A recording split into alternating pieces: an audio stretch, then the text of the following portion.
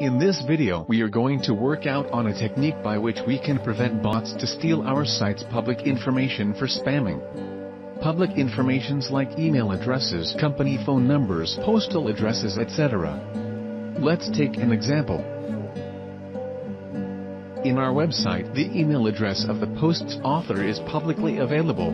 Normally, the email addresses and other information are being collected by marketing spammers from huge number of public websites at once through bots.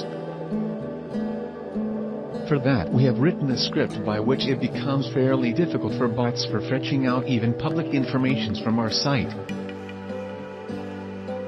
If you look at the source code of this page, you will not find a single place where the email address is written as raw. But instead of that you will find the JavaScript which is somehow controlling the text at that location. If we try to turn off the JavaScript, then instead of email address we will get a placeholder saying that the content is protected. This approach can be extremely useful to you if you are seriously concerned about your public informations. In our next videos on this series, we will see what are the other things that we can expect from the script and what are not, and how to build this functionality on our own. Till then, thanks for watching, and stay tuned for the next videos of this series.